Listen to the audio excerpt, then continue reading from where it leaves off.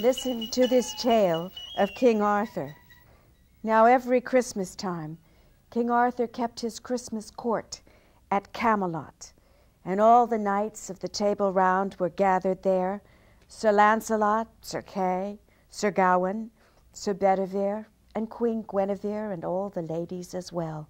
And oh, what merrymaking there was! It lasted until well after New Year's.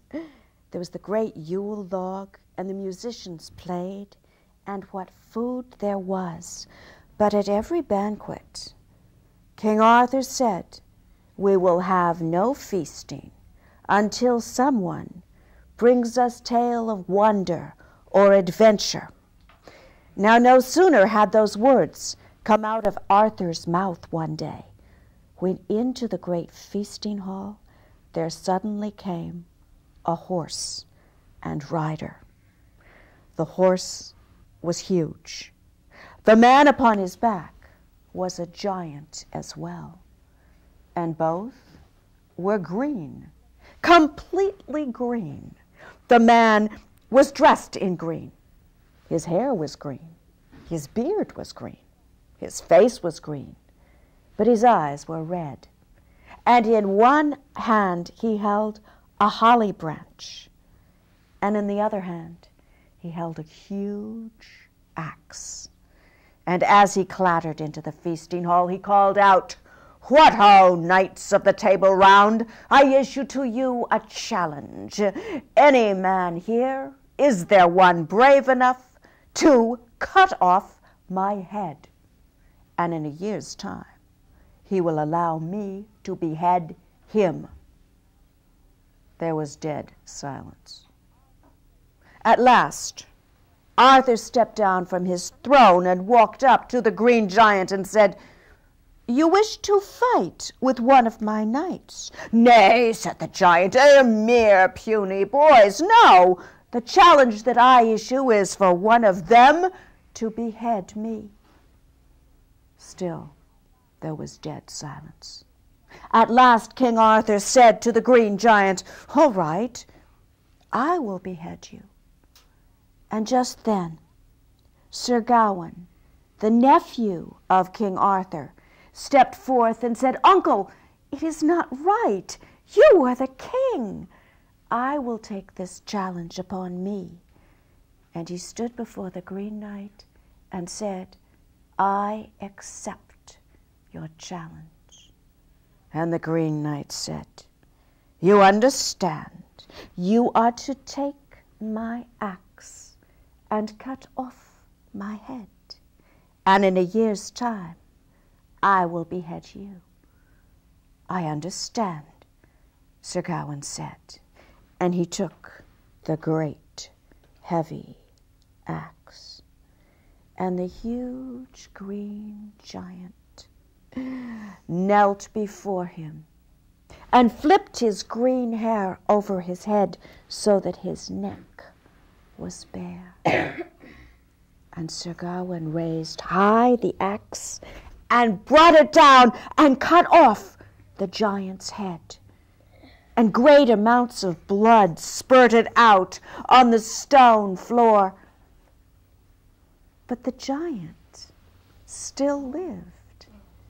He stood up, and he picked up his own severed head by his green hair, and the head spoke. "Well done, Sir Gawain. I will see you in a year's time. Next New Year's Day, meet me at the Green Chapel." And he climbed back on his horse and rode out of the feasting hall. It was several minutes before anyone felt like feasting, but they resumed their Christmas festivities. And Christmas time was over, and it was winter, and then green spring, and then golden summer, and ripe fall, and it was time for Sir Gawain to accept the challenge of the Green Knight. He put on his armor and he mounted his good horse Gringolet, and he said goodbye to his uncle, Arthur the king. And he rode off in search of the Green Chapel. It was cold winter, and he asked every person that he met if they had heard of the Green Chapel, but no one had. He slept at night in his armor on the cold, hard ground, and he was hungry and sore. At last, he rode out of the forest, and there before him was a beautiful castle. He rode up to the drawbridge, and the porter of the castle called out, "Gentle knight, you are welcome here." And the drawbridge was lowered, and Sir Gawain rode into the courtyard of the castle. And there stepped forward the lord of the castle. A great burly man he was, and he said, "Good night, you are welcome here. We are celebrating the Christmas. Come to our feast." And the servants of the lord of the castle took Sir Gawain to a comfortable chamber and gave him a warm bath and fine clothes of fur and velvet. And Sir Gawain came down to the Christmas feast. The lord of the manor said, "I would like you to meet my wife." And the lady of the castle stepped forward. She was the most beautiful lady Sir Gawain had ever seen, more beautiful even than Queen Guinevere. And they sat and enjoyed the Christmas feast. And then Sir Gawain asked them all, "Have any of you heard of the Green Chapel?" "Of course," said the lord of the castle. "It is but 2 miles from here." "I must go there on New Year's Day and meet a challenge," Sir Gawain said. "Well," the lord said, "you can stay here and rest. And on New Year's Day itself, it is but a short ride from here. I will make you a wager. You stay here, spend Christmas with us, and then while you are resting, I will go out hunting. And whatever animals I kill, I will give to you. But you must give to me whatever you earn in the castle while I am away. Agreed?" "Agreed," said Sir Gawain. So after the Christmas festivities, very early in the morning, the lord of the castle rode out hunting with his horses and hounds, and Sir Gawain stayed in bed. And the lord of the castle hunted the deer, the stag, and the doe, and Sir Gawain stayed in bed. And at about the middle of the morning, he was aware that someone was in his room. He opened his eyes, and there was the beautiful lady of the castle. "Good morning, Sir Gawain," she said. "My husband told me to give you whatever you want." "I wish only to talk with you," Sir Gawain said. And the lovely lady sat on his bed, and they laughed and talked all the morning long. And at noon, the lady gave him a kiss and left. He put on his clothes and spent the rest of the day in the chapel, and that night at the feasting, the lord of the castle came back, and he had killed many deer. "This is what I killed today," he said to Sir Gawain. "What did you get?" Sir Gawain walked up to the lord of the castle and kissed him on the cheek. The next morning, very early, the lord got up and went out hunting with his hounds and horses, and Sir Gawain stayed in bed. The lord went hunting the fierce wild boar, and Sir Gawain stayed in bed. And in the middle of the morning, he was aware that there was someone in his room. He opened his eyes, and there again was the beautiful lady. "Good morning to you, sir. What would you like today?" only to talk with you, said Sir Gawain, for you are the wife of the lord of the castle. So they chatted and told stories and sang songs half the day, and as the lady stood up to go, she gave Sir Gawain 2 kisses. And that night at the feasting, the lord of the castle came in carrying a huge head of a wild boar with great yellow tusks. Here, he said to Sir Gawain, this is what I got today. What did you get? And Sir Gawain kissed the lord of the castle on each cheek. Now the next morning, the lord got up early and went out hunting, and this day he was hunting the fox. And Sir Gawain stayed in bed. And after several hours, he opened his eyes, and there again was the beautiful lady. Sir Gawain, I would like to give you a present. What is it? He said. And she took from around her slender waist a green sash. This is for you. It will protect you from all harm. And Sir Gawain remembered that he was to be beheaded by the Green Knight. And he said, Lady, I accept your gift gladly. And the lady gave him 3 kisses. And that night, the lord of the castle came into the feasting, and he said, today I only killed this skinny fox. What did you get? Sir Gawain gave the lord 3 kisses, but he never mentioned the green belt. The next day was New Year's Day. Sir Gawain did not sleep late that morning.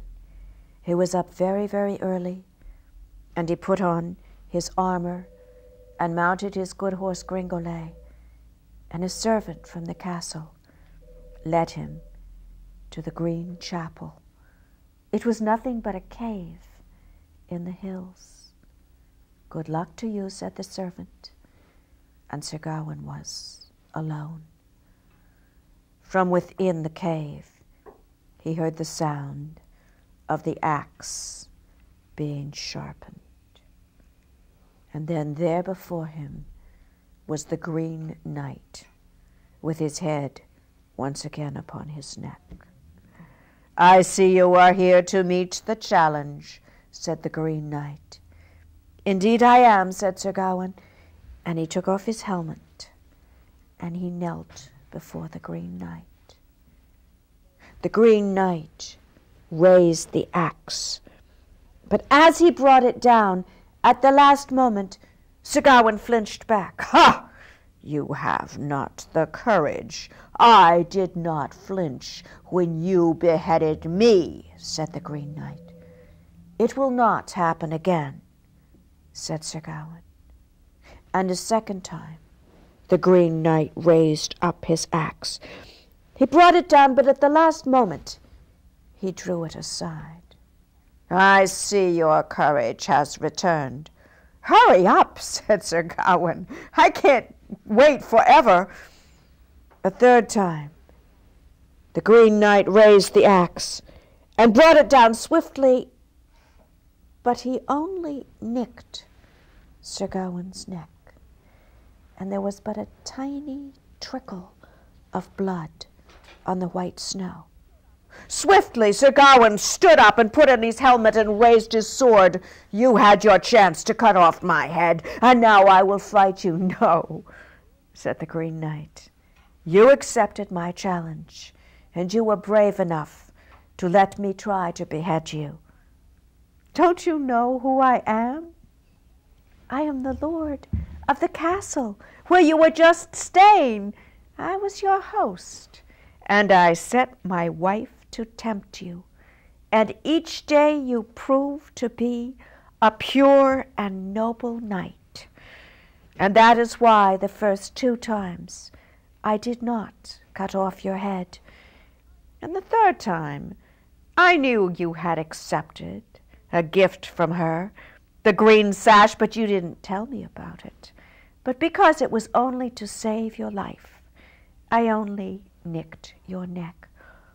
This sash belongs to you, said Sir Gawain, untying it. Here, my lord, do take it back. No, said the Green Knight. Keep it always as a token of this adventure. And Sir Gawain rode back to Camelot and told King Arthur and all the knights of the Table Round of his adventure. And when they saw he was wearing a green sash, every one of the knights of the Table Round also wore a green sash to remember the adventure of Sir Gawain and the Green Knight. And we'll be back in a few minutes with another story.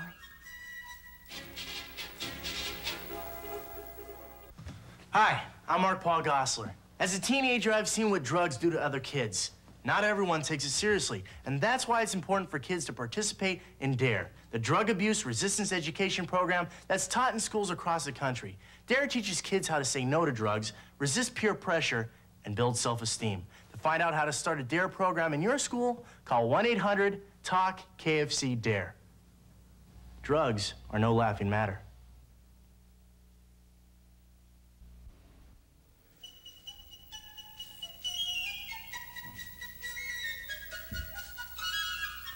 This next story comes from Russia, and I thought it would be nice to use these little nesting dolls, which are called Matrushka, to help tell this story. It's always very cold during the Russian winter, and who brings all the wind and snow and ice? Old Grandfather Frost. From the Northland he blows, and winter comes. But sometimes Grandfather Frost smiles on people. Once there was a little village, and in that village there lived a woodcutter named Pavel, and his wife was named Katerina. They were very prosperous. They had plenty to eat. They had a nice warm house, and they had clothes to keep them warm in the winter. But there was one thing that Pavel and Katerina did not have, and that was any children. And in their village, they would look at all the children playing and laughing throughout the year, and they would sigh and wish that they had a child of their very own. One day, just as the winter was beginning to come, Pavel was in the forest cutting wood. And very softly, the first snowflakes began to fall down. Ah, Grandfather Frost is sending the snow early this year. Well, they say, first snow, magic snow. Well, there's no one around to see what I'm doing. Why not? So Pavel scooped up some of the snow, and he made a little snowball, and then he scooped up more snow, and he made another snowball, and he took the first snowball and stuck it onto the second one, and then he took some red berries and put a little mouth on the snowball, and some stones and made a nose, and some bigger stones that made nice black eyes, and well, there was no one there to see him, so he held the little snow baby cradled in his arms and rocked it back and forth. Suddenly, the baby kicked him.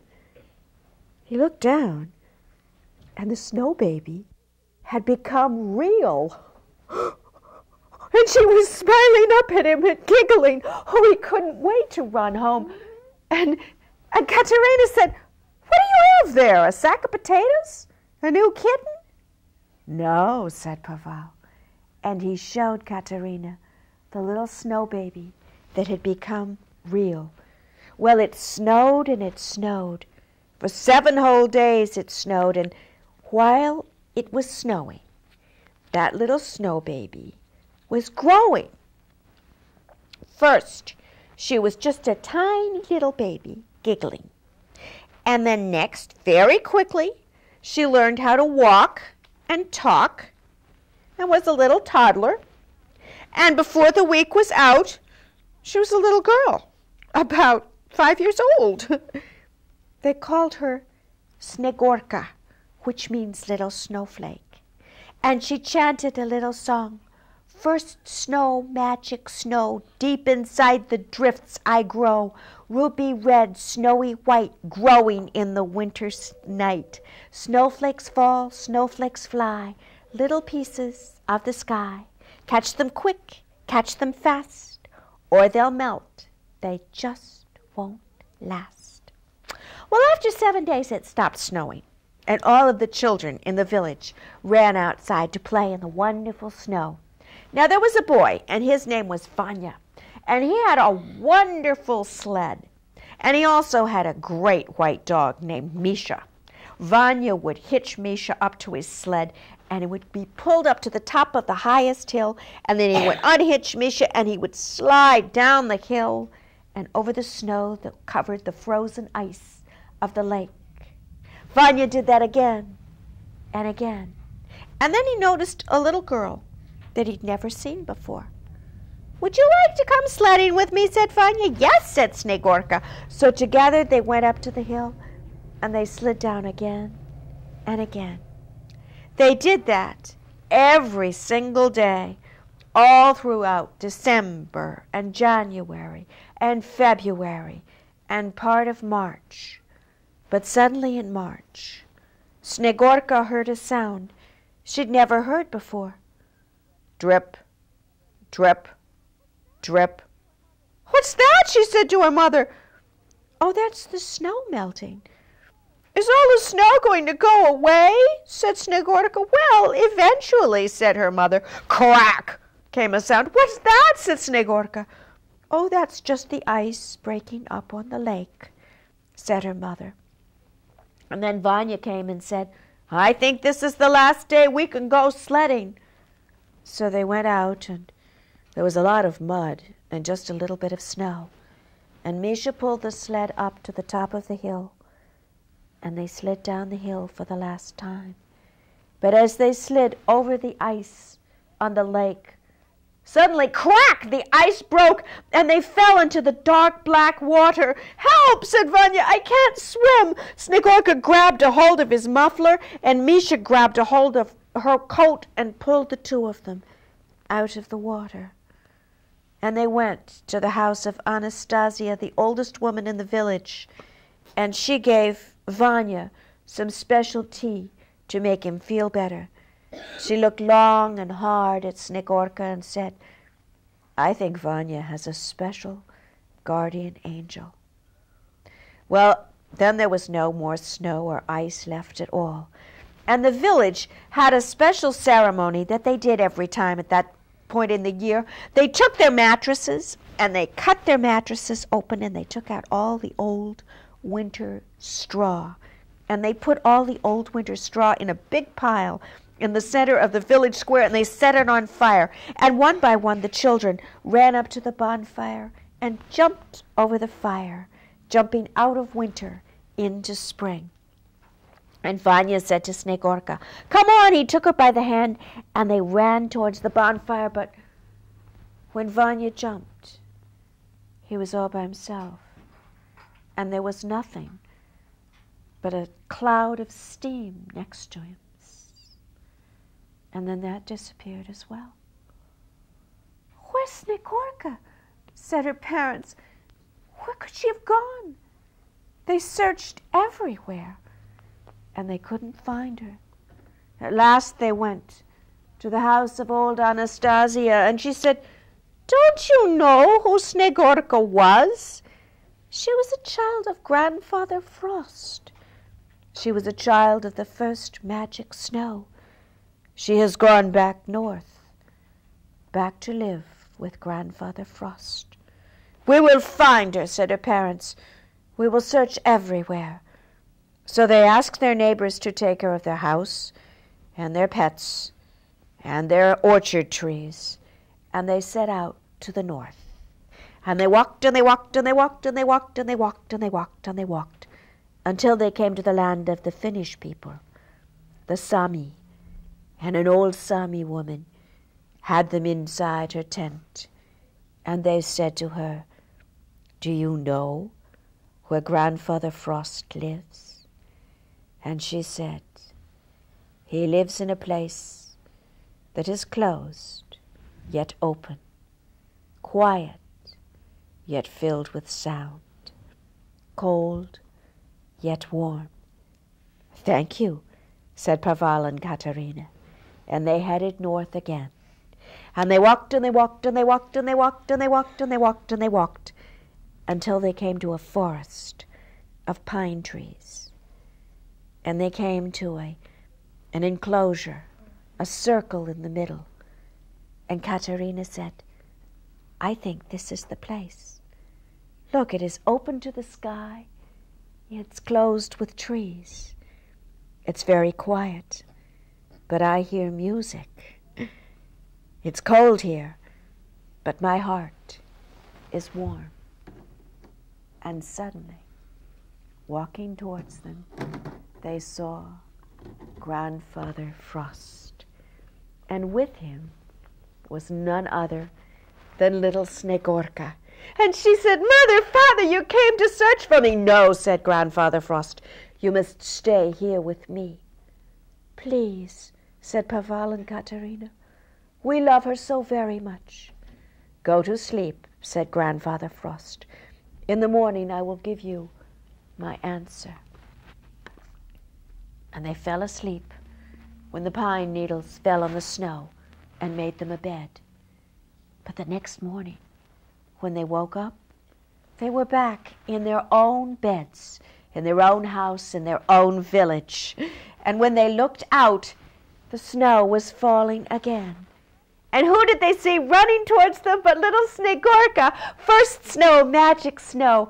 With the snowflakes home I go. Snowflakes fall, snowflakes fly, little fingers of the sky. All my parents searched for me, and I am here to be with you each winter." And so Snegorka stayed with her parents each winter, and Grandfather Frost let her stay with them each year. And now he brings the winter to you.